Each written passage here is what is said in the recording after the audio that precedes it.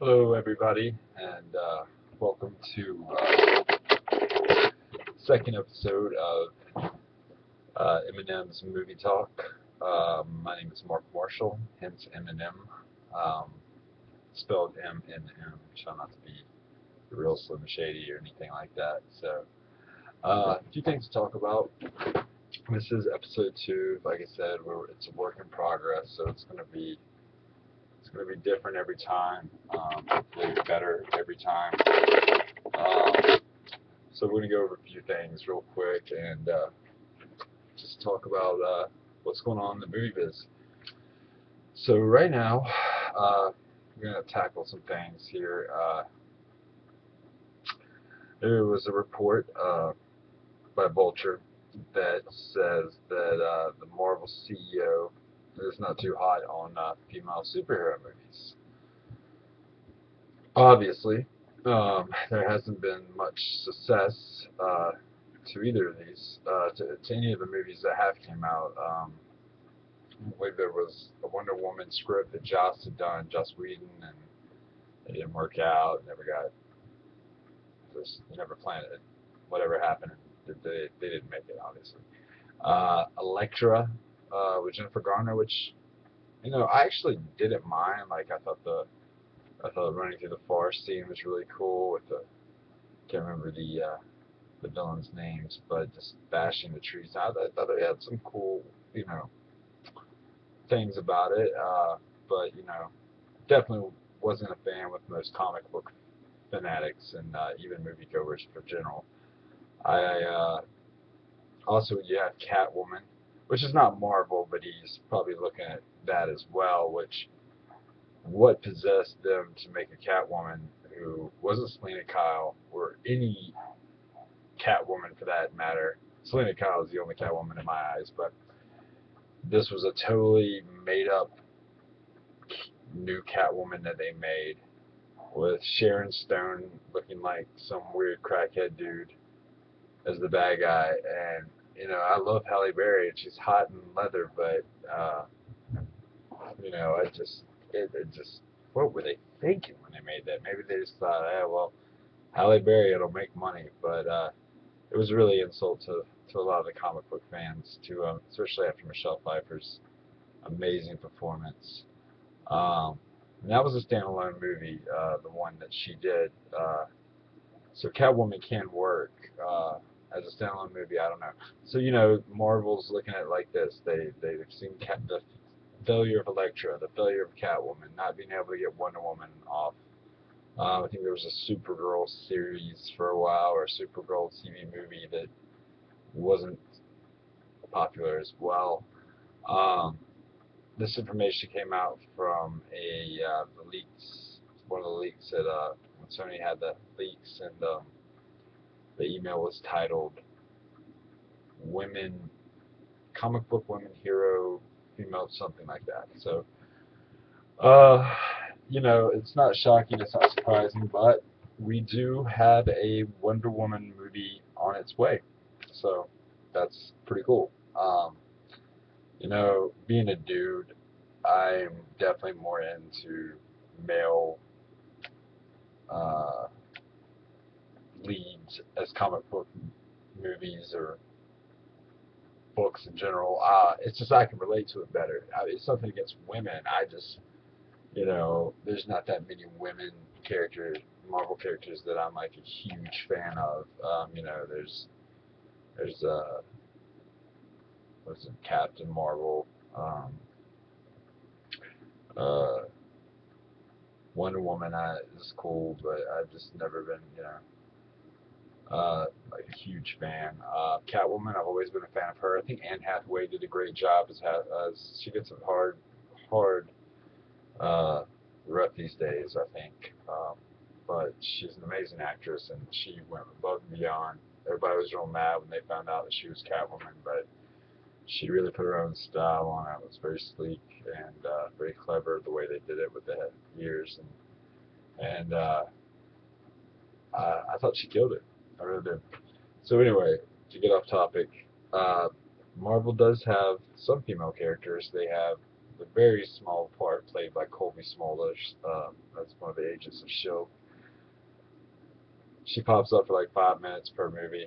Um, Black Widow has been in almost every Marvel movie besides like Thor movies.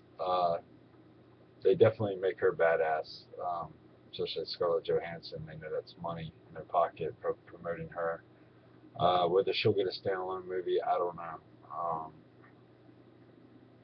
I could see that happening actually, especially if Wonder Woman's a success. Uh, so yeah, so that's that. We'll move on to another topic here. A lot of people are buzzing about. There's some really funny memes going around and stuff on Twitter, but Martin Freeman has been cast to join the Marvel Universe. They're saying that he will be in Captain America 3 Civil War. The part he'll be playing is unknown. Um, there's speculation that I've heard everything from Uncle Ben, which, I mean, you got a young Spider-Man, so a younger, older Ben than we've seen wouldn't, it wouldn't be like a bad idea. I could see that. He's also been rumored to be Norman Osborn. So I think a lot of people are thinking it's either he's going to be an associate of Doctor Strange, or they just want those two actors, Cumberland and Freeman, just to be in the same uh, scenes together because everybody's so happy that those two are now in the Marvel Universe. And so we got Uncle Ben as a possibility. I already said Norman Osborn. There's been rumors that he could just have a small part, like Tommy Lee Jones-esque, Robert Redford-esque, politician, Gary Shandling kind of part, real small. Uh, but we're not sure. Yeah, nobody knows. So there's a lot of speculation out there about that. And so, anyway, either way, it's a win. Martin Freeman is an amazing actor. He killed it in Fargo. You know, great on the British TV office. So, not wasn't a huge fan of the Hobbits. Not his fault, but he definitely got his range for sure. It'd be cool if he was a character with superpowers or some sort of. I'd prefer him to be like Norman Osborn. I think that would be really cool. Let's see what else we have here.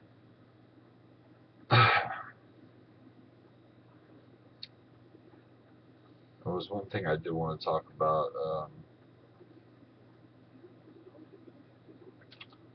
Where are we at in here? Oh, yes, yes. How can we not talk about the recasting of Pennywise for the movie It? Um, a movie based off of Stephen King. I think it's 900 pages. Uh, he was originally Pennywise character, of course, you'll probably know, was played by Tim Curry, which is one of those people that you just can't imagine being replaced as somebody else. But nevertheless, they have cast this young actor, 22, Carrie Funaga. Carrie Funaga. Funaga. That's all I can. I'll have to figure that one out better. But you probably know him as the Ginger in We Are the Millers, which is another movie that I worked on as well. And apparently he was in The Maze Runner, which I had yet to see. So he will be taking over. Tim Curry is going to be hard shoes to fill, but this guy has shown that he can do comedy, can do a little bit of drama, so we see how he does. He's definitely got that face. He's got a very weird kind of distinct face, so put some makeup on that. You might have something pretty on point. What else do we have?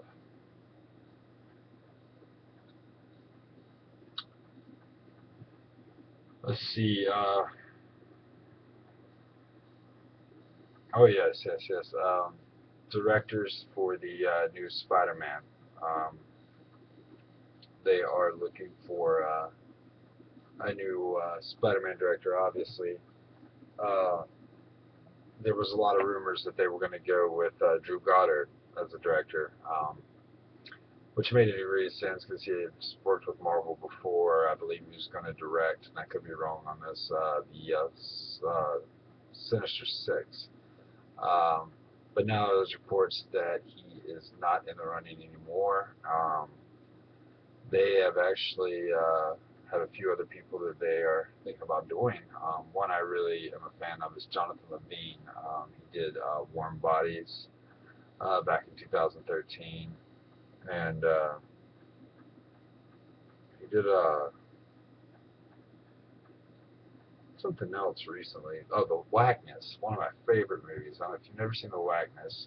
It's got that dude from Nickelodeon. I didn't watch it, but it used to become chubby. Now he's skinny. Anyway, The Whackness, great movie.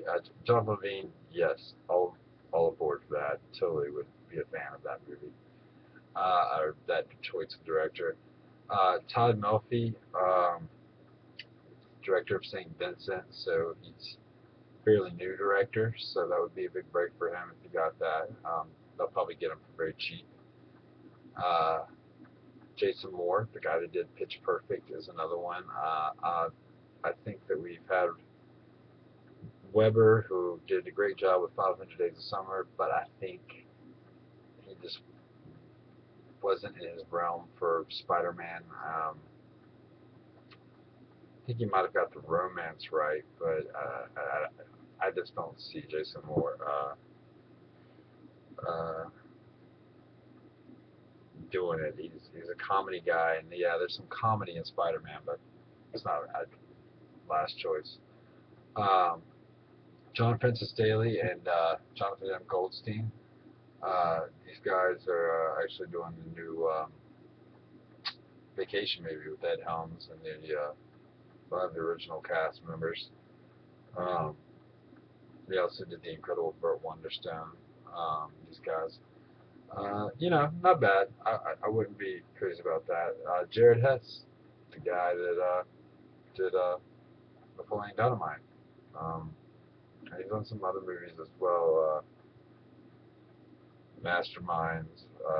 Yeah, Masterminds, which I worked on as well as Film International. We called it Fargo, Lewis Fargo, but that was Masterminds.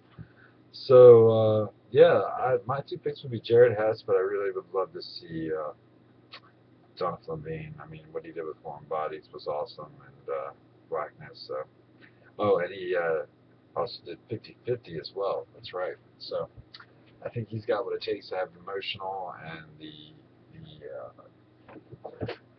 dark and or the creepy. I think he's got it all. So that's pretty interesting. Uh, you know, comment, tell me who you like as your director, who you think would be good. Uh, see if we got anything else here that I wrote down. Little notes. Like I said, folks, bear with me. I'm going to be a lot more organized and quicker and faster on my feet. This is just the beginning. Uh,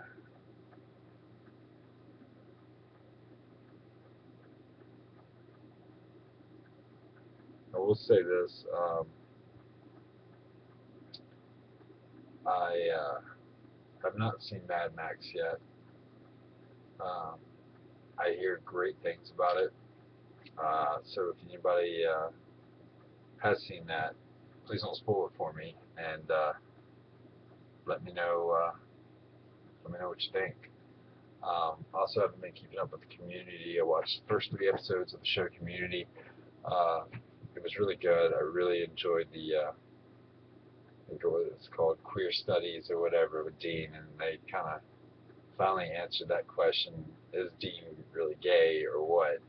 We always assumed he was, uh, but he pretty much explains that he's everything. He does it all. So That's the last episode I've seen, and so I'm really looking forward to seeing that as well.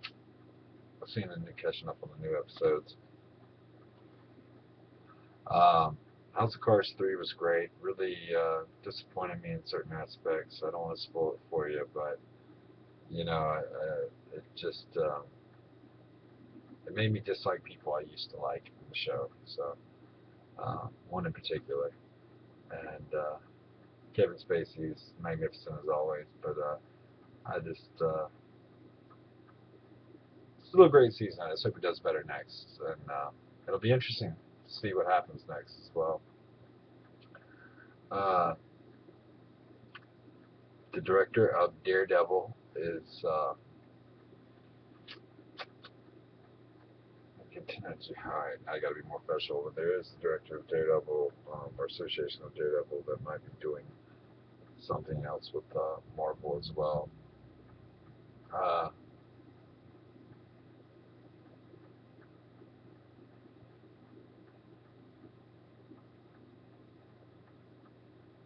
Walking Dead actor Seth Gilliam was arrested for DUI. I don't watch Walking Dead. I think it's redundant. Um, oh no, let's not get bit. Next episode. Oh god, he got bit. Oh, now we have to wait until the last minute to kill him because we don't want to kill him until he turns full zombie. And then, oh, we gotta run from the zombies. Oh, we met some people that are running from zombies too. Let's hang out. Let's be together. Not for me. But he is arrested for a DUI. Apparently, he was going, according to the notes, 107 miles an hour and he's 55. I was going 55 into 35 when I got mine. It does make you want to speed. According to police, he was arrested after police discovered marijuana cigarette joint in his car at Fayette County Jail. Gillen was charged with DUI, drugs, paraphernalia, or possession, excuse me, and speeding. Um, I don't know how big of a character this guy is on the show, but that definitely, I don't think that they should fire him over DUI. I mean, a lot of famous celebrities who had DUIs, Kevin Hart, Reese Witherspoon. I mean, there's just been, or her, maybe that was her husband, but still, just, I mean, it's not, as long as you don't do any racist rants while you're getting arrested, or do what Reese did, use their star power, then I think he'll be fine. Um, I'm just going to wrap things up here. Basically, how badass was the Game of Thrones last scene? Don't want to spoil it for people who haven't seen it, but it's about time we had a scene like that. Um, and it was choreographed and edited amazingly. And it is going to be, I'm looking forward to 5. I really am. I actually watched the first 4 right when they leaked, and I think the 4th one just came out this past Sunday. So I am excited to finally get to start watching them again because I banged all 4 out in the first day. So as far as sequels go, I do want to talk about Zoolander. Zoolander is going to be awesome. Zoolander 2, I had my doubts because, Ron Burgundy. Say what you will about the sequel to Anchorman, but I loved it. I still enjoyed it. I still laughed my ass off. I found that it was better than Dumb and Dumber 2. Dumb and Dumber 2 was a disappointment, but yet I will take a disappointment just to see those characters on the screen again. So, it felt like even though it took so long to get made, when they made it, I think they rushed it because it just didn't seem as thought out. And I